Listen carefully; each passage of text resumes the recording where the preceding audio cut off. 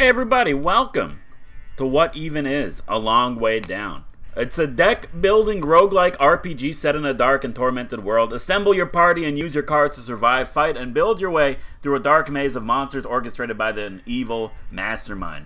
Your choices will lead you to judgment. So full transparency, this game was given to me by the devs.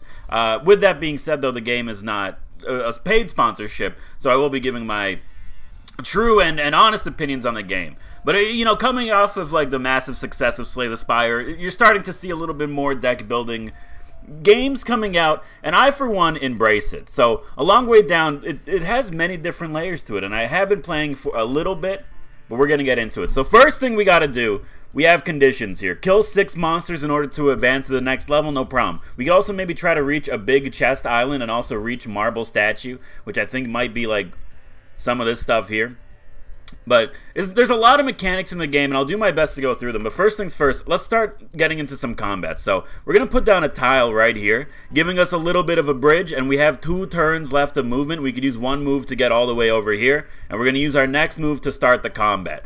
So already you have a little different take from Slay the Spire and some of the various other card-based roguelike games, but this is really, I think, where the game shines, is in the combat. First of all, the art style is transcendent. Alright, who are we fighting? Mini Paros. He's going to be hitting us with a Starfall. Deals 65 to 70 damage. My sweet god, that's a lot. So here we have our cards. We have a basic attack, and this is determined by what weapon you equip. There are different weapons and items and armors that you can equip, which does change the cards that are added to your deck, as well as just adding straight cards to the deck. Discard is a really good card as well. But I don't see anything that we could do to absorb some of this damage.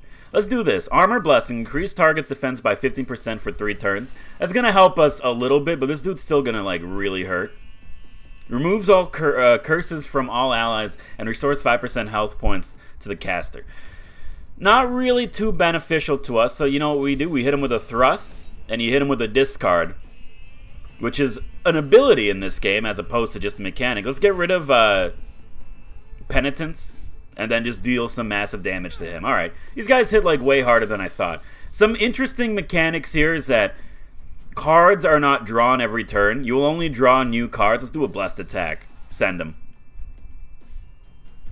Decrease the defense. Probably should have hit him with that first. That's my bad. You know what? Let's hit him with a Lowly Thrust. Cards will stay in your hand until you use them. So like right now we have Betrayal. Draw 1 card and increase the damage of an enemy by 15% for 1 turn. I don't really like that card, and you might be saying, well, why don't you just take it out of your deck? It's because I'm dumb. I don't like this card, but it'll stay here forever until we actually use it. So it has a different layer. I should hopefully get some healing cards soon, because I do have some of those in my deck, but apparently no, we're just going to get nothing but non-stop attacks, which is fine. This should kill him for this turn. Oh, I see. He has plus 79% armor. That's fun. This is a really fun game. Heal. Okay, give me some healing.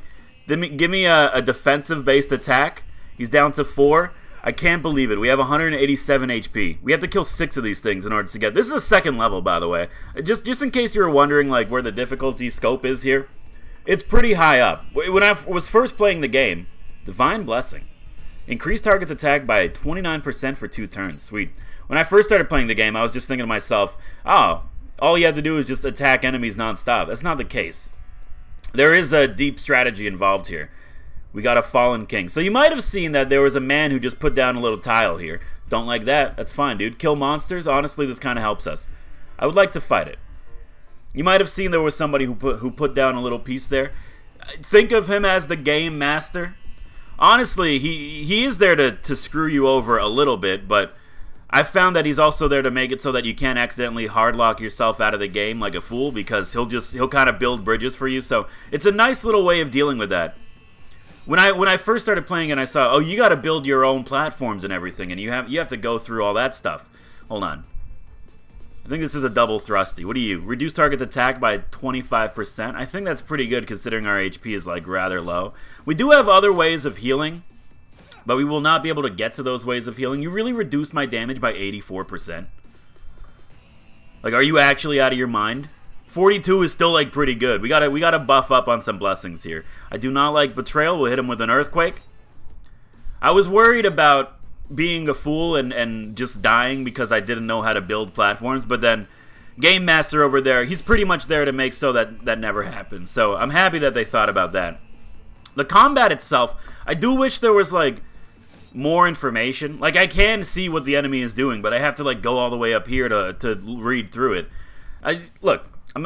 I'll be nice, and when I say this with love, but I mean, if you're gonna go with a Slay the Spire type game, couldn't you copy like one of the best things about the genre, and it just tells you what every enemy is gonna do? Alright, so now we've defeated 2 monsters, we're going ahead. Our HP's a little bad.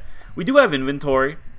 If we finish this area here and we get back to the hub world, I'll be able to go through and show you the equipment as well as the deck building. Also, hold on, I have potions. How do I use? I would like to use this potion. I would like 50 HP. I'm not aware. Okay, that's fine too. This is understandable. We can try to build out and around. Don't screw me over. He screwed me over, brother. But in a way, he didn't. Okay. It's going to cost all of our turns. This is fine. We head down here. We go over here. We put down a normal boy. He's going to start maybe sending some monsters out of us. No, that's fine too. Okay. These marble platforms here, we could use this to actually get more building blocks that we could use in the overworld. So I'm very happy with that. So okay. 2 enemies, no problem. Half HP. They're already debuffing me down to like nothingness, dude. What do you got here? Defense is down, power is down. He's doing a hardening, he's doing an oxidant attack. Okay. There's a lot to this game. It did start a little bit slow, and I say that with love and respect, but then like once you get past like basically the initial barrage, I think Discard is probably the best card we have. I know we're going to be losing an armor blessing, and honestly we probably should have been using it, but dealing like 50 damage to all the enemies, it's too good not to. Okay, 61 HP is not where I want to be. Let's do a hardening, which increases our defense by 5% by 2 turns. You gotta love the power dynamic, huh? We have enemies that are able to reduce our damage by like 40%, but our cards increase our stats by like 5%. You just gotta love a well-balanced fair playing field. Can you please not kill me? 18 damage in 1 turn can be done with the Blessed Attack. I don't think we're gonna live for much longer, if I'm being 100% real with you. Can I access my potions in combat? Hold on. First of all, take your slabs. Build up. Okay. I do have to say, oh my god. Drink it. Okay, what are you? Adds an additional spell cast. Increase critical chance and multiplier by 20 during the battle. That might be good. Do we want to go after this mini Paros here? The last one we fought almost killed me. So yeah, let's do it. We do have also some weird slabs that we can make use of. I think this one destroys walls around an area. I don't know what this one does though. Let's see. Sweet, it doesn't tell me. Alright, that's fine, dude. Once again, look. You know, there are areas in which the game can be improved, in my opinion, and I don't think that's unfair to say. I think the battle UI needs... He's coming, dude. He meandered over at such a brisk pace. Okay, this is fine. So since the enemy did inflict combat, he's going to be able to attack first, which is not good, because now I have 22 friggin' HP. Alright. Drink. Can I ask, like, what's the point of this if I can't actually do it? Oh, you have to drag it over to your boy. Give me some more. Give me some more. Alright, we have 4. We have now potential to get 7 turns, which is ridiculous because that's more than anything we need. I think there's nothing we can do, and we will in fact die on this turn. Unfortunately. I hate saying that because it's not going to make me look too good, but hope at the very least this will show you that this game is not a joke. I'm going to die this turn. There's nothing I can do. Yep. That's it. That's not good. Defeat. The contents of your bag disappear. So that's the only punishment for death. Also, you lose your dust, which we'll talk about. But hey, look, now your boy can talk maybe a little bit about the hub world, and we could go over some of that. And maybe we could try another round at going through everything. So this is the hub world. We can actually play around with our inventory quite a bit here. So every piece of equipment that you have in the game, weapons, boots, I think these are belts or something, but I haven't found any, chest pieces, armors, they also increase your stats, yes, but then on top of that, they give you another card for free. So if you go into our deck, our link spells here and our basic spells, these are our equipment, and this is our weapon. So we get these abilities for free. So Betrayer is actually coming from our chest piece, which I don't like. And then these are the rest of the cards that we put in manually. I might want to like change this a bit and put in some more healing abilities. only because I'm dying. So let's get rid of a hardening. Let's put in another heal. And I don't believe we have any more. But I think it's imperative for us to just get rid of this chest piece. Is it though? We don't have anything else to equip it, and I kind of just like the stats. So the way I'm looking at that, then we could just not do that. We could also upgrade cards. So this is very Slay the Spire-esque, but we could use 75 dust, which is what you get for beating enemies, to upgrade this from a 15% to a 21%. I don't know what the upper limit of upgrading a card is, but you know what? Yeah, give me an increased armor blessing. But you can even upgrade it even further. And I'm assuming maybe this will be the last one because purple is a pretty nice color for a tier list in RPGs. Let's try it again. Maybe this time we'll play a little bit smarter and a little bit better, and because I do want to show off the fact that A, I know how to play this game, and since your boy has like 600, yeah, okay, let's be honest, like 150 hours in Slay the Spire, hopefully I'll be able to show that I know what I'm doing when it comes to tactical card-based RPG roguelike. So let's try this again. Alright, Mini Paros. What are you hitting me with? Increase target defense by 79% for 3 turns. You know what we should have done? You know what? Fine. If you're going to increase your own defense, I'll increase my defense too, coward. You think you're the only one? Get the damage in early before he buffs himself up? That's good. Okay.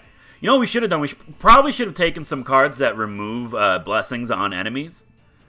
Because 79 increased defense is ridiculous. Oh my god, it's so good. Deals damage equal to the caster's defense, 107 to 120. That's enough to deal, like, substantial damage. However, he's going to have this for the next 3 turns, which is ridiculous. And if I'm being honest with you, a little bit unfair. And I understand, well, you're supposed to work around it. Let's save these cards. We have the heal if we need it. I really want to use the defensive attack when he lowers that a little bit. And as long as he doesn't play the... Oh, my God. Alright, so he's going to have 150 defense. Yeah, look, you might be saying, like, why did you know, the whole point of this right now is to teach you to use cards that actually help you and give you a benefit. I understand that. He has 158 defense. I think we just cannot hurt him at this point. Let's not increase his damage. Yeah, we're doing 1 damage. Please, for the love of God. Hit me twice in a row, brother. I really don't care. You got 2 turns left of that. Like, it's ridiculous. It's a little bit much. Hit him with that. We gotta heal up because we have to stay on top of this. There's no way in hell that we get him with a betrayal because I don't want to buff him up anymore. Are you buffing? Okay, he's gonna hit us next turn. This is actually what we want. Let's hit him with a weakening spell. Minus 25%. Now we do the dance. Hit him with a big boy attack. Really? It's because my defense buffs have worn off. Okay. Well, let's reduce his defense. We could probably hit him with an Oxidant and a Thrust. I gotta kill 5 of these things, like after this one. Keep that in mind. He's back up to a buff state. Not the worst for us. Remove curses doesn't really do anything, but I'm gonna do it for like a little bit of healing, which I know is disgusting, but hit him with a hardening. We gotta get our defense up, even if it's 5%. Discard, the only reason why I have discard is to get rid of betrayal. 100% like real with you. That's okay. 26 damage. That's understandable. 29. Can we do 29 damage to you? I'm also out of cards. So there is no redraw mechanic. Once you go through all the cards in your deck, please, for the love of God. 7 damage. Are you out of your freaking mind? Our deck is not built for this. That's my mistake. That's my bad. But also at the same time, look. What do you expect from me? Oh my God, really? Genuinely? Kill it, please. Thank God. Holy shit. Okay. We did get another discard, though, which, honestly, I'm kind of down for. Can I just drink this and have this forever? Okay. Let's make our way to this treasure. Hopefully it's something good. We can also be on the lookout. I'll do it another... It's a metal shell. That gives us a shielding. Doubles current target's defense. Might actually be really good if we could survive and not die here. So he's going to destroy that. That's fine. We could build our way out, no problem. Look, it's constant puzzle solving in this game. That's all it comes down to. What is over there? Let's try to make our way down here. I want to see what this glowing thing is. Hopefully it could be healing, but also there's another mini Paros over there. And I genuinely do not think that we could beat it, given our current situations. I gotta kill 6 of these things, huh? It's not really what I'm signing up for. You know what? I changed my mind based on what we're going to be doing. That's fine. Go, build your stuff, dude. If you want to send demons after me, I'd honestly, like, I'd appreciate that even more than if anything. Because I don't want to deal with mini friggin' Paros. Let's go fight.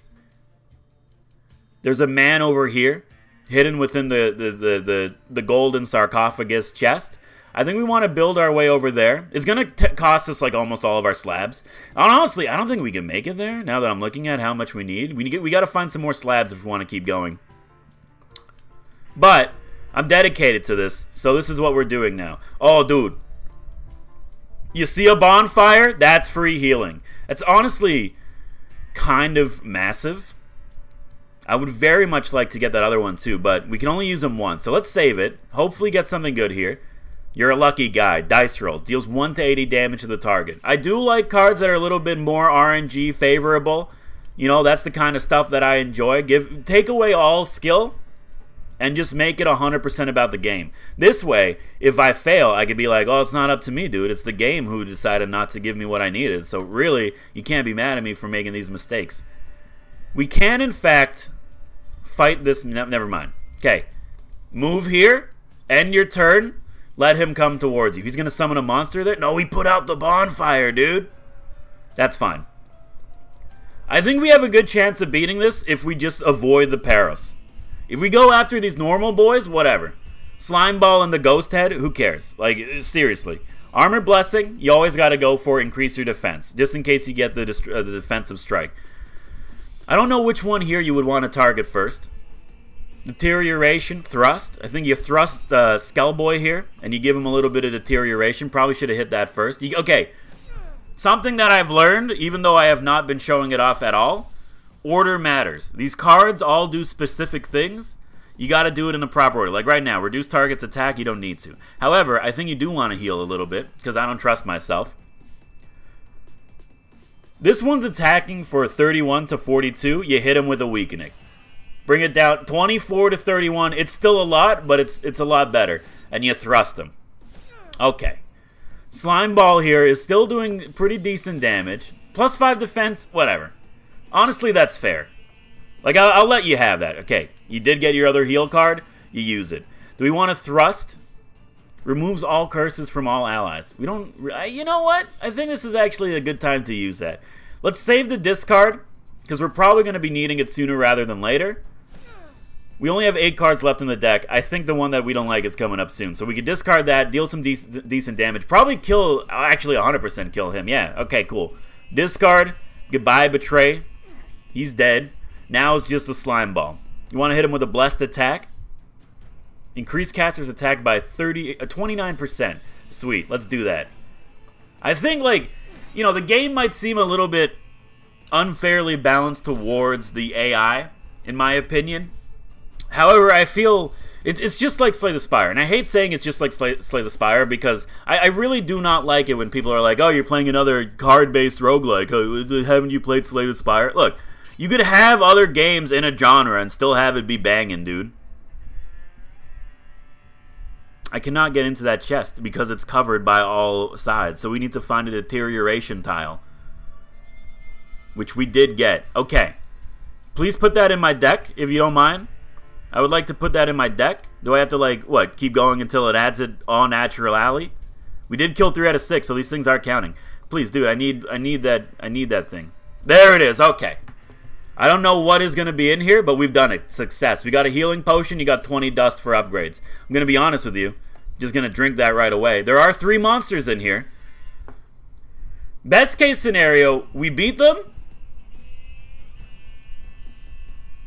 Pawn. 2 fallen kings. Okay. Best case scenario, we beat them. And if we do, we actually clear this mission. So that's great too. You see how much damage is coming my way? I might, like, genuinely just die. Like, 33 to 55. 28 to 33. 20 to 40. What am I supposed to do with this? Well, you're hitting me for the most. So guess what? You're going to get a weakened attack. Just because you have to. Minus 25. That's still a lot, dude. Now, just because it says 25 to 41 doesn't mean he'll hit that, you know? There is, like, a realm for error. Increases caster attack by 17. Maybe should have played that first. Alright. I think you go after the pawn first, for no other reason than why not. And then you pray you get the discard with the betrayal to do like decent damage all around. Armor blessing, you have to. I think you also have to use penitence. Harden, more defense, please. Give me that for the healing. Get rid of my curses. You didn't get rid of that one? Well, you only get rid of one? Right, because it would be unfair to the monsters if I had a card that actually removed all of my cursings, right? We just do one at a time. Oh, I was bleeding for 20 damage. That's also very fair. I really like that. Okay, we're going to die, and there's nothing I could do. So let's just go out swinging as hard as we can. We'll hit you with that. I'm going to straight up discard and deal damage. Might as well get rid of the thrust that does 23 damage. We killed one boy. 30 to 40, 25 to 38. I can't. That's it. Oh! We have 48 defense. Okay, we're not dead yet. We are running out of good cards, though, but that means our healing card should be coming up soon. Okay, heal. Heal is very important right now. Decrease target's defense. Defensive attack is what we want. We can use this to kill one. It does 87 to 100. I'm going to play it safe. Go after the dude who only has 50 HP. There's one... Why do I have 24 HP? Was I bleeding again? I can't afford to bleed. Okay, we got to heal. 53. He has 100. We could do this. We could do this. I believe in myself. Decrease their defense. He's hitting for 35 to 42. It's not enough to kill us. That's fine. Increase the caster's attack for 2 turns. That's what we want. He's down to 76. Okay, 26. 53 to 79. Okay, that's not good. For some reason, we can't play Betrayal. Because we don't have any more cards. Please do 40 damage. 40, okay. Kill it. It's been done!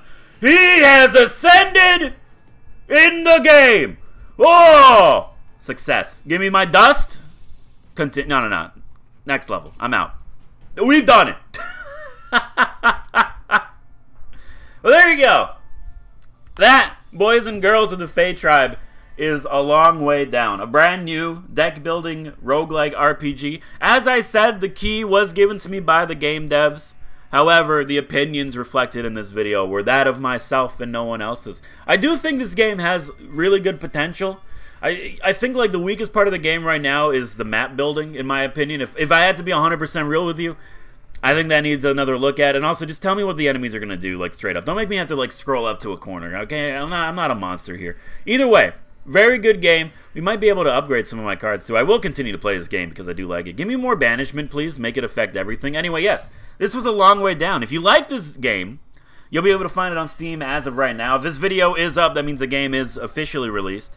I had the game before that, but, you know, I didn't really make much use of it because I'm still bad at it, as you can probably see. Hey, if you like the episode, hit the like button. It really does help me out. Of course, you want to see more of my content in the future, hit the subscribe button. Join the Fae Tribe. My name is Spire. Well, thank you so much for watching, and I'll see you next time.